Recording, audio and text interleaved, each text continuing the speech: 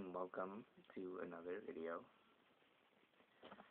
This video isn't music related. This is going to be a little bit different. I've decided to start another little challenge where I inform you about the music I listen to and a band I feel you guys should listen to. So my band, the first band of the week, official, the band Minus the Bear. Minus the Bear, I don't know much about because I've just got into them. And when you know if it's Pandora, they'll skip around on CDs. But they have a ton of great CDs. Some are slipping my mind, some aren't.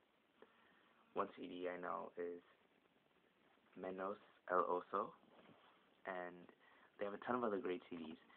They have some really sick rhythms.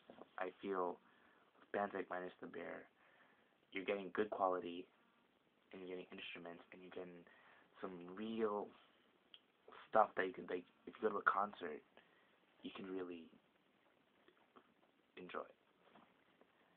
And I also think that with the bands like Minus the Bear out there, there's a lot of, I feel, restored faith for me, because I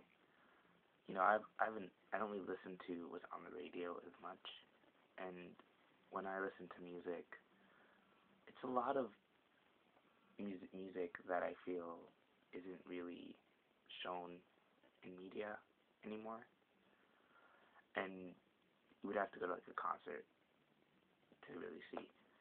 So Minus the Bear definitely, it's a little bit different, a little bit weird at first, and you'll grow to like them, I feel.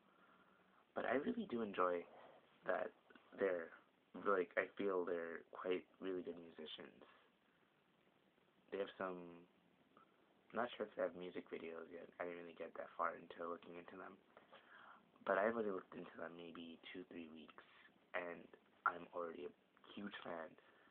I feel like I could sit and listen to Minus the Bear all day, and then they segue, Pandora, if you listen to Pandora, they play bands like Minus the Bear, and a lot of the bands I love. Death Cab plays a lot, Phoenix, and a lot of new, maybe not new, but kind of bands that maybe started like 2007 to now.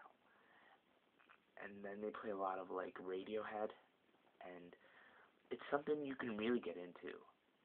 It's something that I feel I would enjoy as someone who plays instruments and loves to have music where they have some really good just core rhythms, and I don't know why I'm doing this like a sandwich.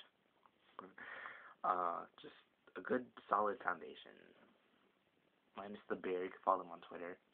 They have a Twitter, so if you want to know about their tour or whatever, I'm sure they have a website, and I would definitely check them out. The next thing I want to discuss is the song of the week. The song of the week, believe it or not, is a song I don't listen to, or an artist I don't listen to a lot. But out of the songs I know, if you're friends with me on Facebook, you probably have seen this video. I posted it, but then again, I don't think I really watched it. It's Kyoto by Skrillex featuring Syrah. I don't know if I'm saying her name right, if it's Syrah or Syrah. Anyway, it's a really interesting song, and it's kind of cool. It's dubstep. It's not something I usually listen to. I listen to things with guitars, more or less, if that would define what I listen to. But I like that song, and I know they say dubstep means you're gonna bash your head into your desk, but it's a really good song. Beat's really sick, and I like it. So you may not like the song, you may hate it, you may not like Skrillex, fine. But me personally, I feel that's the song of the week. You can remember, you can also follow me on Twitter. put in the description below. See if I figured it out. And just to recap, Band of the Week, minus the beer. Check them out, they're great.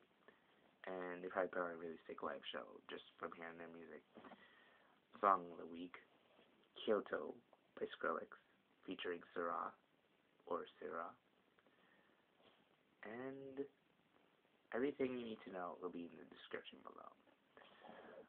So the next video you'll see will be either day 3, which I'm still working on, and I haven't forgotten about the song, trust me. Or another ukulele cover. I'm currently working on stereo hearts for ukulele. Kind of exciting. So yeah.